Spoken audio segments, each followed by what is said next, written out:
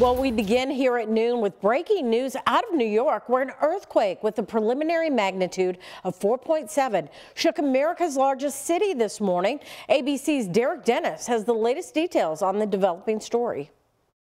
Millions of residents across parts of the Northeast reported feeling an earthquake Friday morning. You at home, you probably felt it. We just experienced an earthquake here in the tri-state area. We're getting calls into our newsroom from Connecticut, Long Island, New Jersey, and of course New York City. People feeling the shock. The U.S. Geological Survey confirms a quake was centered about 4 miles northeast of White House Station, New Jersey.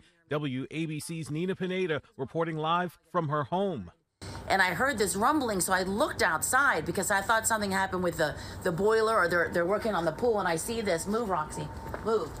And I see this plant here. The fire department being dispatched in Long Valley, New Jersey, amid reports of multiple structures with damage. It just felt like a light shaking. I actually felt it coming from the building. My roommate came out saying, "Oh, did you feel the earthquake?" I was like, "Oh yeah, it's just somebody doing laundry upstairs." I was sleeping in my bed, and the next thing I know, I just woke up and I feel my bed shaking. I was laying down, my desk started shaking. I was like, this ain't normal. New York's Governor Kathy Hochul saying, "My team is assessing impacts and any damage that may have occurred, and we will update the public throughout the day." Several airports, including BWI in Baltimore, Newark International Airport, and JFK, are all on ground stop to check runways for damage from this quake. Derek Dennis, ABC News, New York.